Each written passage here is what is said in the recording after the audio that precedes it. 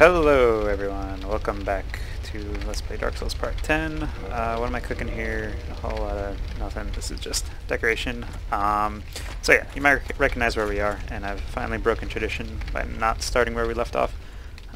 This is right below that cafeteria area on the way to the depths, and this is where we picked up that ember, if you remember. And the reason I'm here is that I want to show you guys a shortcut that we didn't take. So right behind where the butcher is, all the stuff is broken here, unfortunately, but you'll see a pile of boxes right here, and over here is his little garbage chute, and you know, you'd be landing a pile of bones and bodies, which has a lot of implications, but that puts us right above that big rat where we fought. So you know, if you want to do this a little faster than what we did ourselves, where we waded through the labyrinth of the depths and all that, you can just drop down here, kill the rat, and then take the other shortcut right down there. But right here you'll get a spider shield. And that's a pretty handy shield for this area, because this thing actually has really good poison resistance, which I don't actually think it says on here. But basically, anything that hits us with poison, this shield will actually be able to block it. So we're going to use that for this up-and-coming area, which will become a lot more obvious as the episode proceeds. But anyway, if the rat was still alive, you can get him with a plunging attack, and depending on your weapon, kill him right away. But as you can see, you know, if you just drop there and then immediately drop down here, like, that's the whole level. If that's the first time you do it, I recommend, you know, go up there, open up the staircase, and then your shortcut's ready, and the level's like opened up. But you know, we've already fought the boss, so we're just gonna press onwards. So that takes us over here to Blighttown, which is where we're going next. So as the color turns green, let's make our way down and see what it has to offer us.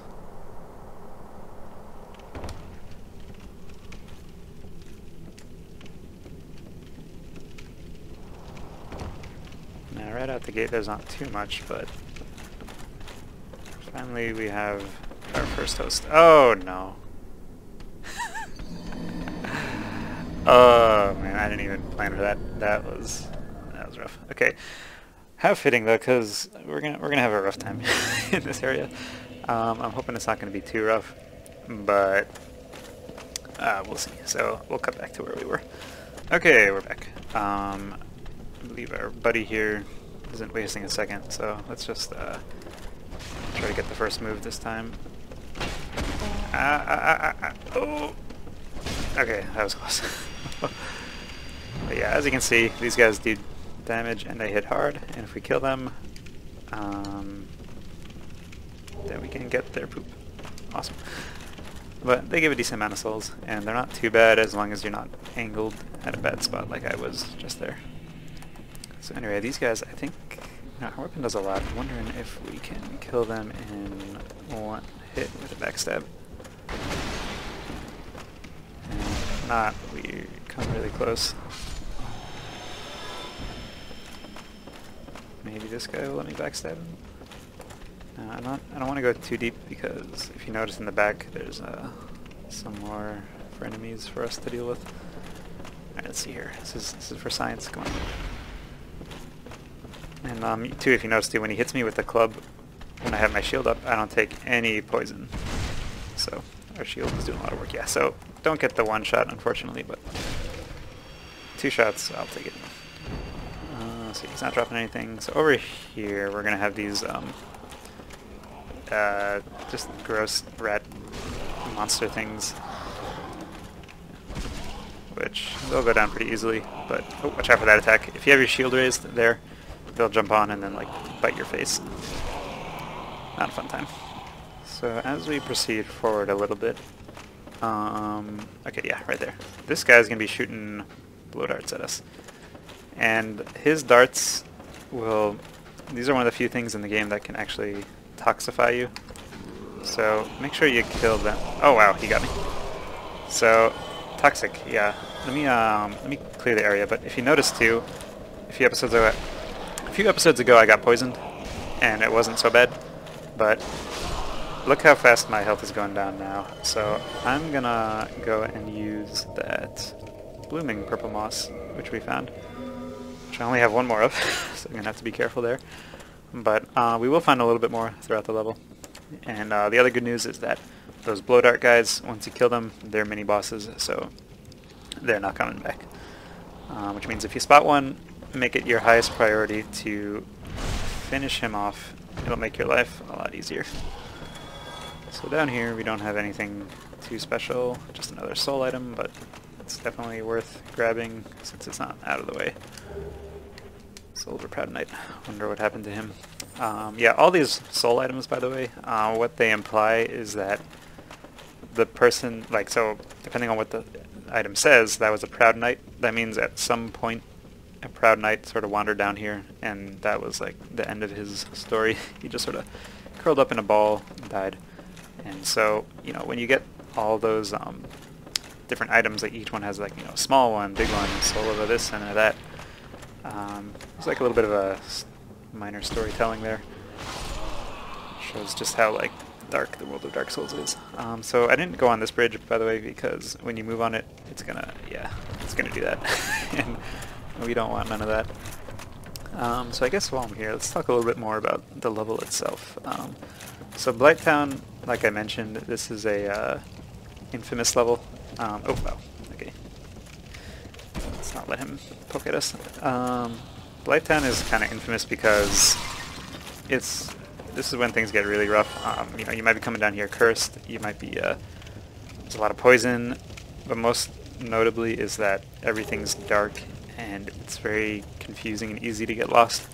And you might find yourself going in circles a lot, which is can be very annoying, not a fun time kind of deal. And there was another issue too when the game sort of first came out, where the frame rate was really bad in this level. Like, you would just be, on top of everything I just mentioned, you're getting like 15 FPS, and it's just like miserable time.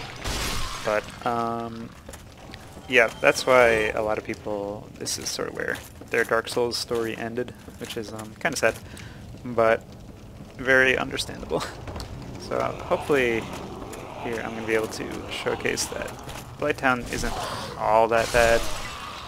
I think it's a pretty well designed level, I'd say, actually, but definitely did not have a fun time my first time either.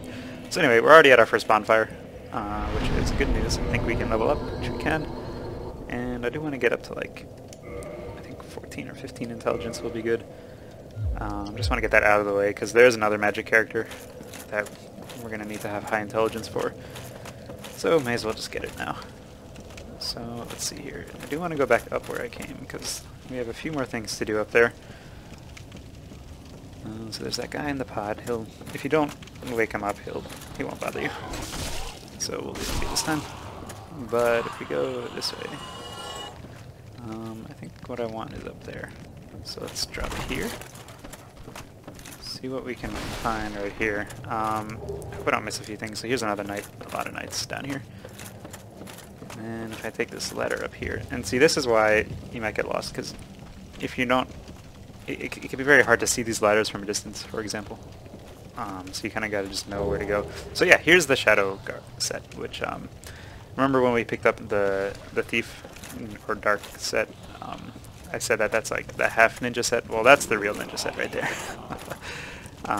We're going to come across someone that actually uses it down the road, and he's definitely going to prove the whole ninja point. So let's see, I think I can jump back here. And then, okay, here's the fire dogs. Ah, there's another one. Oh god, please don't kill me. Oh god. Okay, wow. A lot of mercy right there. I should have been dead there, to be honest. Okay, so shadow set we got, which is good. We want what's over there, and that one can be a bit of a pain to get. So we want to climb back up where we came, and go in this way. There's a jump that we're going to have to make, and it's a bit of a sketchy jump, to be honest. And I don't expect I'm going to get it on my first try, but we gotta get started, right? Okay, see, this is where I start to really have trouble. Okay, here's the ladder, and there's a guy on it. Awesome. Can you maybe not? Let's try this. Okay, Yeah, that didn't even kill him. Probably won't be doing too much fire stuff. Alright, really? Come on, sir. I need to fight you. Thank you. One more. Maybe. Okay, here he comes. Let's not show any mercy here. And they're out of here. Okay. With that out of the way, let's see if we can make that jump I was talking about. So if we make our way down here, right here, yeah. This is okay. I believe what we want to do is basically run onto that like piece of wood sticking out and then jump, or there's no wall there and we're gonna fall. Either way, I'm gonna be brave, try to jump as far, because usually I under jump. So let's see, and you know, just for good measure, let's be as lightweight as can be. Alright, wish me luck. Oh my god, I got it. Hell yeah. And our reward is the Iaito, which is a really cool weapon, which we won't be able to use, because this requires 20 dexterity. So since we don't have enough, I don't even know if this is going to work, but yeah. So that's the special attack for it, is Iaito is, I believe, I don't know if it's actually called Iaito, but something called Iaito is some sword art where you don't just slash, where you actually like draw your sword and finish in one blow kind of thing. It's really cool. I'm definitely not an Iaito master in real life, so I may have butchered how that works, but you get the idea. And if you want to do that in Dark Souls, here's the weapon for it. Definitely a lot of fun if you're going for that sort of ninja approach, which I have done in the past, and can definitely attest for how fun it is. And it goes really well with that shadow set that we just found. So down here we got a few more things to grab. Okay, these guys will play nicely. And oh, another fun fact, that guy's weapon, which just disappeared, but he was using a dead body with a sharpened spine as his weapon. So, you know, nice and brutal there, as always. So here's some more poison cure for us, which is going to come in very handy. And heading back this way. Oh god, so remember that rickety bridge from before? Well, this, that was easy mode. This is where things can get really ugly. And definitely take your time when doing this. Oh boy. And another dog, just for fun. But they go down pretty easily. So yeah, our disadvantage with our build right now, right, we're like a heavy, slow-moving night guy. We're gonna like smack things dead pretty quickly, but you know, in moments like that, we're probably gonna slip and fall and die.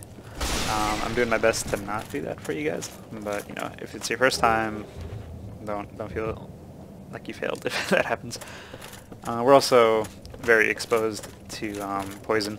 We're making up for that a little bit with our shield, but yeah, by the end of the day, it'll be pretty manageable. So. Okay, this is where I'm starting to get lost again. I know my first playthrough, this area specifically, like I got stuck down here and I just could not figure out where to go. And I may still not know. I'm pretty sure it's around here somewhere. We're looking for a ladder.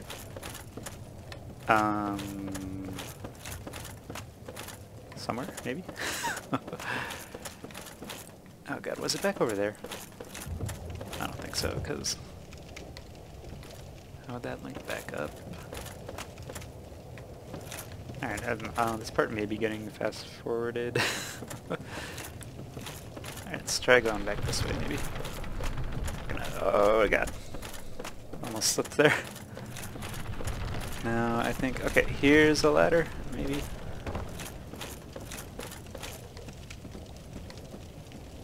God, I wish you could, like, slide up ladders somehow. That would be some real janky physics, but that'd be okay. Oh, okay, yeah, so this is where we go. Okay, yeah, I think that's what threw me off originally, was like I was trying to get up from over there and just didn't make any sense. Okay, so we're back here. We're making pretty decent progress, actually. Where we want to go next is this way with the bridge with the dogs. And we want to be careful here because somewhere around here there's a guy shooting blow darts at us. But yeah, the main enemies aren't too bad. I think he's up there somewhere. Yep, there he is. So let's get some cover right around here. Okay, slice him up. Okay, now to actually get to that guy, I think is a little bit later on in the level. Yeah, okay, this is when things start to get confusing again. We still have all of this stuff to explore. Oh, and that thing right there we'll be getting to. Don't worry about that. So let's see, let's try going down this way first.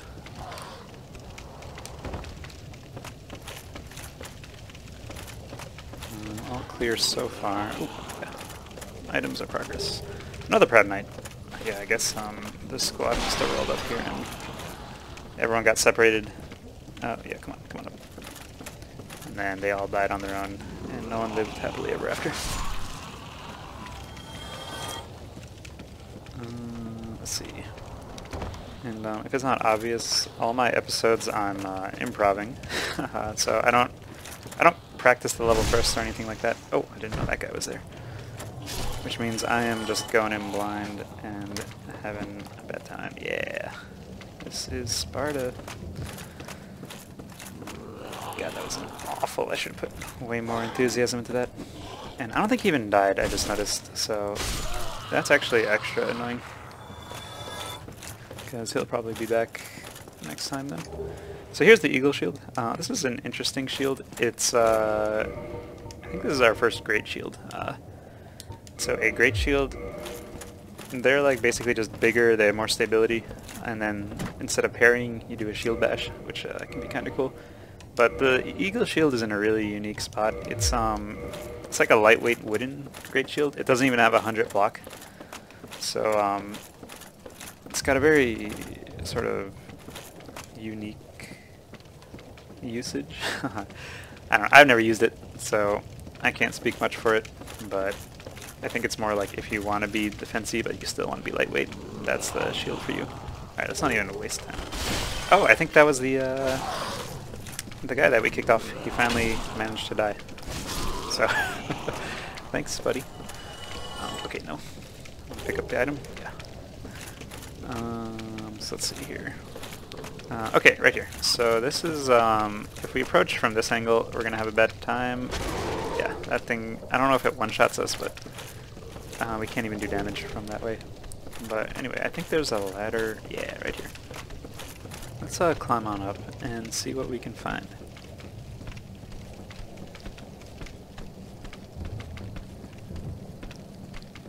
Yeah, this is Ladder Climbing Simulator 2020 pretty much. Oh, here we're gonna find our buddy. Oh, he got me. Dang it. Whatever. You know, I'm just gonna equip that moss because we're probably gonna be needing it at least one more time. So yeah, like I said, look at that. All that damage just from having to fumble through my menu. They will kill you dead real fast.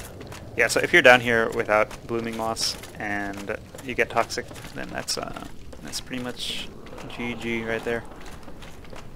Let's kick this guy off again. Really?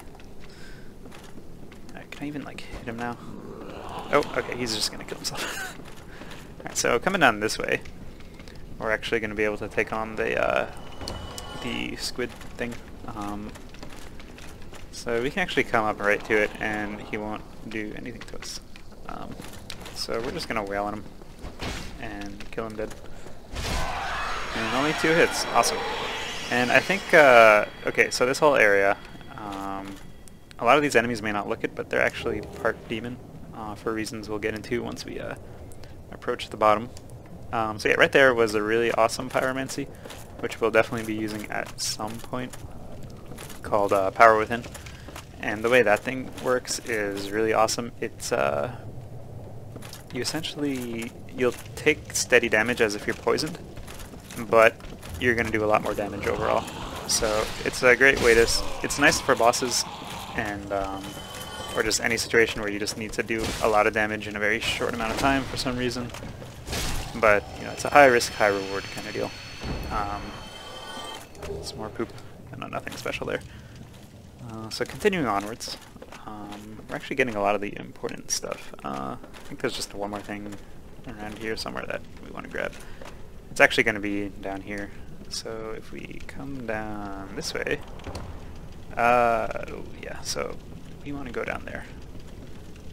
And I think if I just drop and go for it, we can get it. Oh, nice. That went very smoothly. Here's the whip.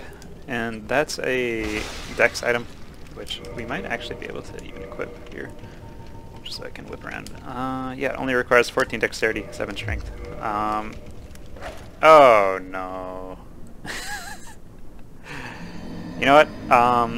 I think that's going to be a good way to end the episode right here. This is a bit of a shorter episode compared to what I've been doing lately, but you know what? We still have another good chunk of the level to go, so let's call it there. Guys, I'll see you next time. For now, let's quickly take a look at the whip, just like a little, yeah, pretty straightforward. So thank you guys for watching as always, and I'll catch you guys next time.